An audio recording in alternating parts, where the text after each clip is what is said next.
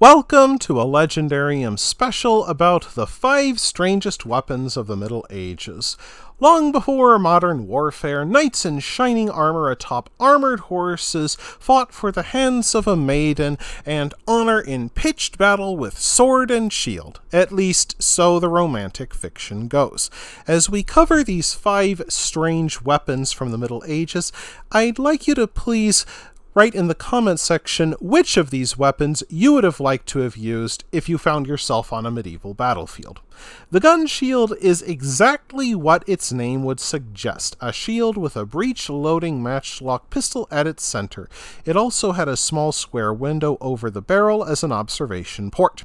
The shield is believed to have been used by the personal bodyguard of King Henry VIII during the final years of his reign. Many examples of gun shields have been found in England, but they are likely of Italian origin. In fact, the Italian painter Giovanni Battista offered them to King Henry VIII in a letter, where he described them as several round shields and arm pieces with the guns inside them that fire upon the enemy and pierce any armor. The Italian version of the gun shield proved more delicate and lighter to be used in hand-to-hand combat, compared to the English version typically used on a ship. However, as gunnery advanced, this particular technology soon died out.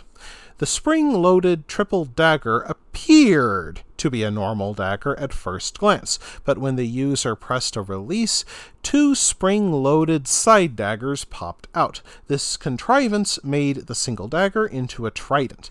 At the time, fighting men used daggers as a side weapon in case they lost their sword. As such, daggers had extremely sharp points rather than sharpened sides, making it more effective as a stabbing weapon that could pierce armor. The usefulness of the triple dagger came in its versatility. One could use it as a simple dagger to stab, or use the triple-pronged version to inflict even more damage. It also proved effective at capturing the weapons of other opponents and parrying when used in exhibition combat. European fencers used this weapon during the Middle Ages, but its expense made use in real wars impossible. Most of us know that ancient warriors used javelins, but fewer know that medieval soldiers continued to use them. In fact, medieval craftsmen made them better. These special medieval weapons, called fletched javelins, had feather fletching at the bottom of their shafts, which steadied the javelin while in flight. They resembled giant arrows and appeared regularly in medieval artwork.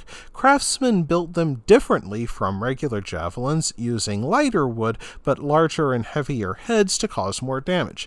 They found more use in the early medieval period, then declined as the popularity of the longbow and the crossbow grew.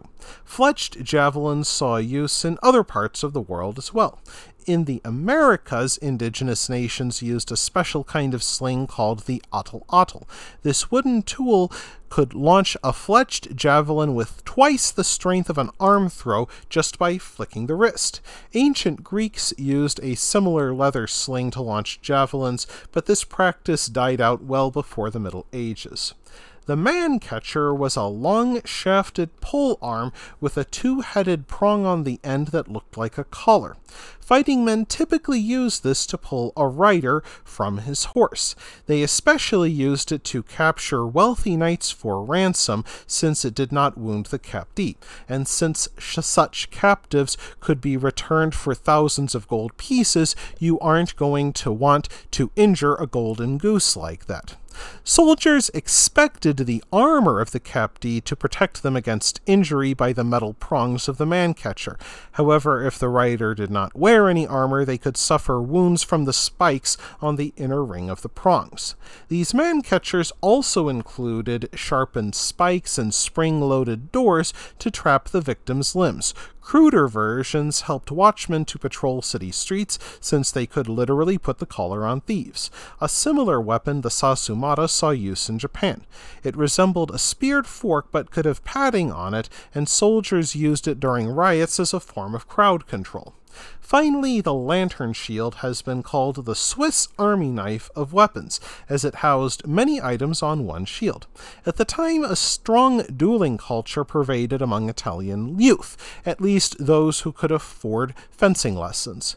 Many young men went out after dark to cause trouble on the streets or take part in duels over matters of honor. Most brought this small, buckler-shaped shield, which included a hook upon which one could hang a lantern. This feature blinded the opponent during battles fought in the dark. More elaborate lantern shields included gauntlets, spikes, sword blades, or a dimmer for the lantern. Fencing manuals often included a lantern into the lessons of a swordsman, for they could use it to parry and even blind. By the height of the Renaissance, the most advanced lantern shields had all kinds of features. They included serrated gauntlets designed to catch and break an opponent's sword, spikes that jutted out of the shield's front, and sword blades forged into the shield, making it into an offensive weapon. Their strangest feature, however, must be a small flap covered by a piece of leather. The user mounted a lantern behind this flap and then suddenly lifted it to blind the opponent with the light and thus deliver a decisive blow. That wraps things up for this episode of the Legendarium. I hope you enjoyed it. If you did, press like. If you want to see more, press subscribe. And if you've got anything to say, let me know in the comments section. Thanks again for joining me, and I hope that you have a great rest of the day.